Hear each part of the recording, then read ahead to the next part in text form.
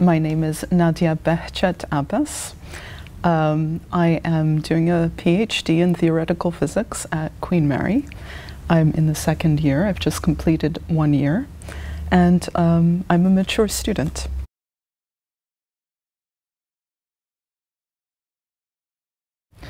Okay, so this is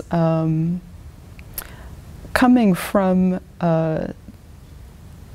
a need, I guess, to bridge two very different parts of physics.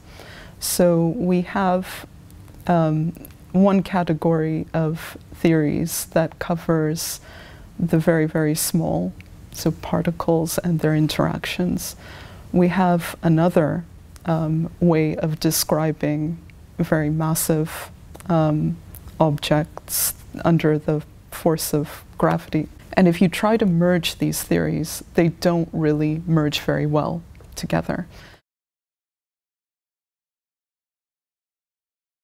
Well, we want to merge these theories for the very small and the very large for a couple of reasons. So one is that there are phenomena that require both descriptions. So for example, black holes could be seen as very, very small and could be described by some particle theory, or you would want to describe them by some particle theory. But on the other hand, they're very massive, and so we would want to describe them by some kind of gravitational model as well. So you need to have both descriptions there, and so just from that perspective, you need to have some successful merger of the two theories. Okay, so you have various theories that try to merge these theories really by proposing some alternative overarching theory. I'm not an expert in any of them, but okay, string theory is one example of such a theory.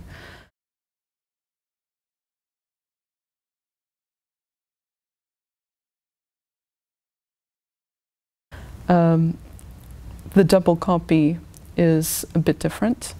So in the part of the double copy that I'm studying, I'm trying to look for some correspondence between the theories that are already well grounded in nature. We look for some mathematical objects, for example, amplitudes, which are related to the probability of seeing some interactions. And we find that under certain conditions and under certain restrictions, the amplitudes of gravity can look like the amplitudes of those related to particles. And that is the double copy. So this is a tool to learn more about nature, and if we learn more about nature, then it could maybe, well, not exactly give hints to what could be a unifying theory or anything like that. I would just say that we're gathering data that could help us if we want to go down the road of looking for some kind of unification. Just the fact that it is so surprising to see this correspondence tells us that we think we know everything there is about these well-established theories, but actually no, there's still more that can be unearthed.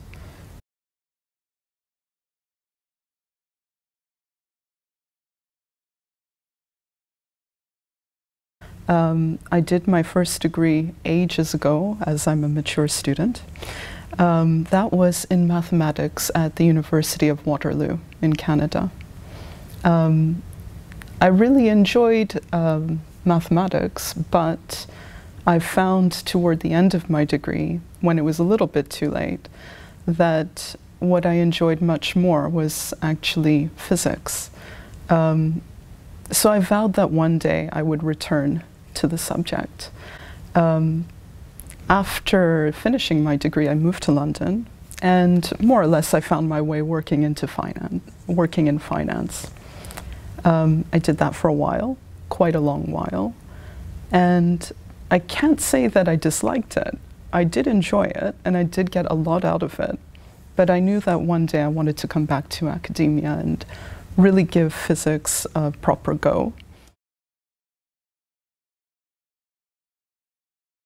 A few years ago, okay, maybe a little bit more than a few years ago, I had the chance to move to Malaysia. This was because my husband was relocated for a job. While I was there, I felt that I did not want to be isolated, just a hermit in my room with a pile of books. But I wanted to be part of the world and live in the world and be part of a community, and also to help other people. So I decided to volunteer my time teaching at a school for refugees from Myanmar. So I was teaching teenage kids of various backgrounds mathematics. Yeah, this is the challenge, because a lot of them were coming from backgrounds with varying levels of education. They were varying ages, 12 to 17. Some of them had long gaps in their education. Some of them had faced some trauma, which is why they were fleeing the country. And that was the first rule that, or the first, not the first rule, the first lesson that I learned, really, that before you can start giving an elegant algorithm for solving a problem, you first have to make sure that you've got someone there that is receptive to learning. And so you've got to get them comfortable.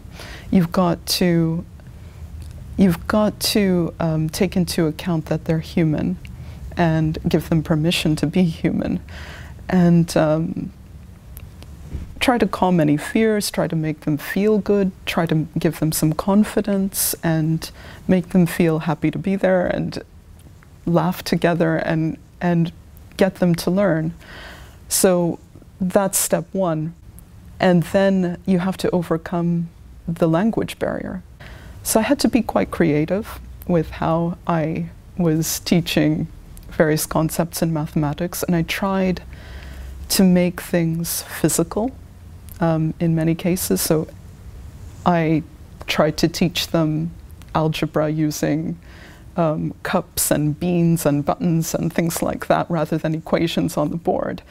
And actually I found that works pretty well even with fluent English speakers, that is the better way. It seems to get through to people more easily than symbols on a board.